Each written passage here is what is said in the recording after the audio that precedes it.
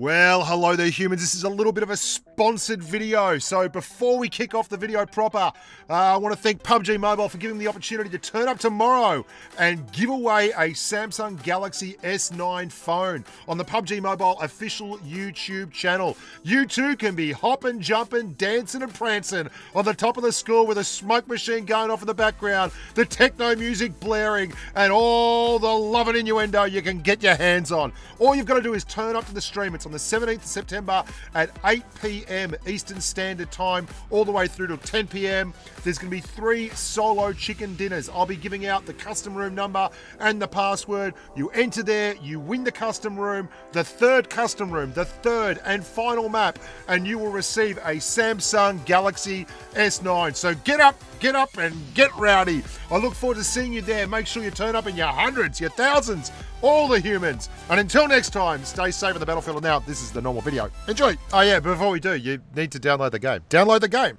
Dude, it's not hard. Download the game. If you've got the game, you can play in the custom room. You win the custom room, you get a phone.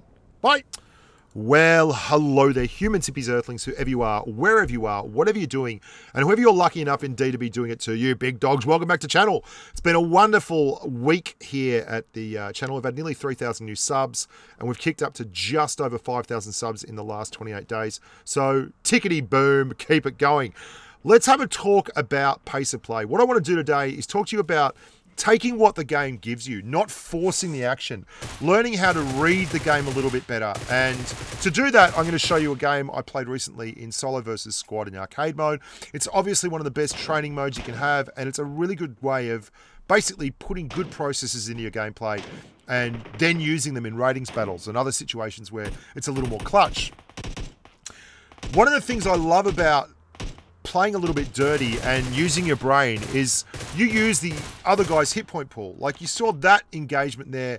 That was me coming into the side of an engagement that was already going on and getting involved. This engagement here is just brute forcing it. And there's nothing subtle about that. There's nothing that's particularly clever about that. That's 2 blokes going hit point trading. I shoot him, he shoots me. Whoever gets the most headshots wins the game. And one-on-one is a great way of saying, hey, I'm the best. Like, come 1v1 me, bro. I'll take you anytime. But it's really not the way to go if you want to rate highly and be smart about the way you play. This is how you want to run your engagements. You want to take very, very little risk and get maximum return on your investment. Now, I am in the middle of a lot of firefights here. But for all that, there's not a whole lot that I'm doing that is dangerous. I'm not really putting myself at risk here at all. You can see this poor grub above me that I knocked. He's not getting any joy. I'm just going to clear him now with the good old Winchester. And then I'm going to go and loot his crate and work the magic on that guy to the north. I've only really had one engagement where I've been under any kind of threat or pressure. And that's fine as far as I'm concerned. That's how I want to run the game 90% of the time. I am very aggressive by nature when it comes to playing games. I like to take the path of least resistance, but at the same time, I like to have a bit of fun while I'm doing it. So I'm not a big fan of just sitting down and never engaging targets. But the best way to win the game is to kill people and not get killed in return. And to do that, you need to read the game better. So what I'm looking at here specifically is the minimap. I'm watching for sound on the minimap. I'm watching to see where gunfire is occurring, who's engaging who, and that's what I've been doing the entire time. I knew there was someone up there in that area there. I'm just waiting for him to turn up. They're finally coming down behind me now, but I don't notice that. I actually missed that. So hats off to him, but I do hear him in my headphones. And so rather than hang around and take the engagement way back there where there's a chance we both get eaten by the zone, I move all the way up here and fail miserably to get over that pipe until I'm in the zone, and then I wait for him.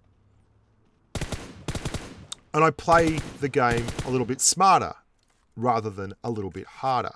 And that's reading the game. That's making good decisions based on the processes and the information that the game's throwing at you. Now, I know that behind me is cleared. I have taken out 6 people so far, and the zone is pushed all the way up here. So in front of me, there's 5 people. And all the contact seems to be far to my south, like way down to my south. And that's fine by me because I'm way up to the north and they can neck each other as far as I'm concerned. This is something that not a lot of people really think about.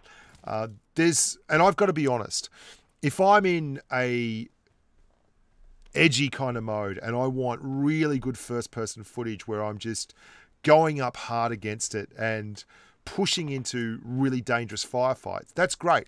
I would push hard down south now. If I really want to get the chicken dinner, what I'm going to do is let those squads work each other over. Right now, they're burning resources while I'm at the back of the map. I'm not doing anything.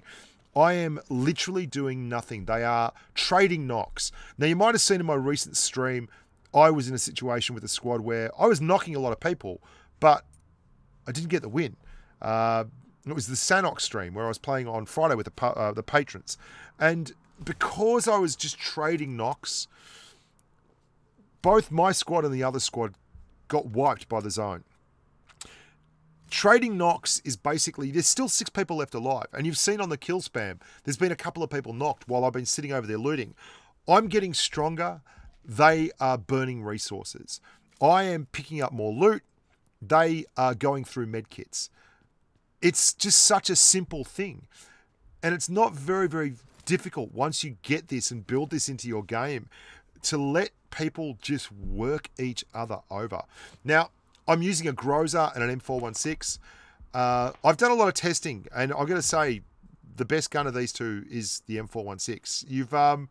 I'm going to be doing a full AR test breakdown. It's going to be really, really in-depth. So look out for that on channel because there's a lot of myths out there that need to be busted with regards to the ARs. I'm as bad as the next bloke for perpetrating a lot of them, but for all that, good information and solid information is pretty important. Now you can see these guys are going backwards and forwards on the roadway. I'm in the middle of the zone. All I've cared about is clearing the space around me and staying safe the whole time. And rather than bleed out for the sake of getting kill shots, what I'm going to do here is put pressure on both sides of the circle. So you can see I've let that guy sit there knocked. There's his mate. He's just behind that ridge line, trying to get a headshot, but he's not actually visible. It's not rendering. Looking out to see if there's anyone else there. I don't need to get the kill. These guys are going to have to come up through that zone. The guys on the right and the guys on the left, or the guys to the east and the guys to the west, as they say in terms of the compass, are the trouble. The guys behind me, if there are any that I'd really like, here they come.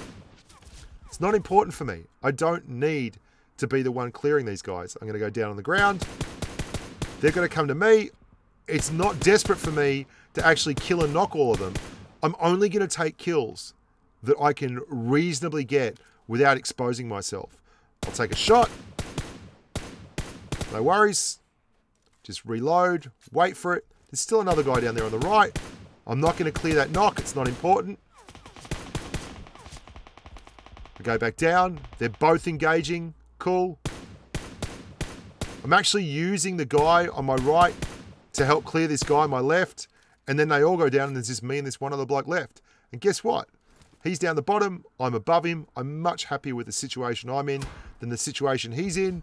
You can see him right down there underneath the railing. And we're going to just take our time and clear him. And that's pace of play. That's using what's available in front of you. Reading the map.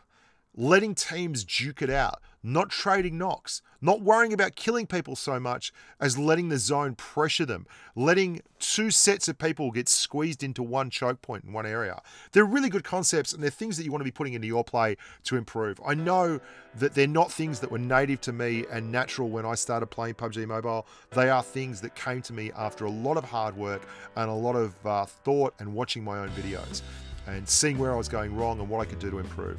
Anyway, I hope you guys enjoyed that. Stick around